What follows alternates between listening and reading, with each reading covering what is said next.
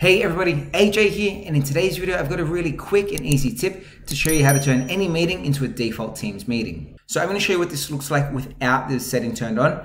We go new meeting, and then you have to manually select on Teams meeting to add the Teams meeting details in here. And I'm sure there's been times where you've joined meetings and someone's forgot to add this information in, or maybe you've been the one that forgot to press that button. And it's also sort of annoying having to do a double tap of new meeting and then adding a Teams meeting detail in there. So in Outlook here, we're going to go File, scroll down to where it says Options.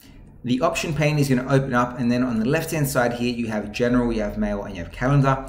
We're going to select on Calendar, and then we're going to scroll down to where it says Calendar Options, and the first option here is Add Online Meetings to All Meetings. You're simply going to turn this on and hit OK. Now let's go back into our Outlook calendar, hit New Meeting, and watch what happens.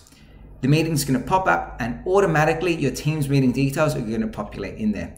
That's a really quick and easy step that's going to save you a whole bunch of time and hassle, because you're not going to accidentally forget to add the meeting link in there anymore. You know what else is really easy and simple? Hitting like and subscribe on this video if you thought that it helped you out.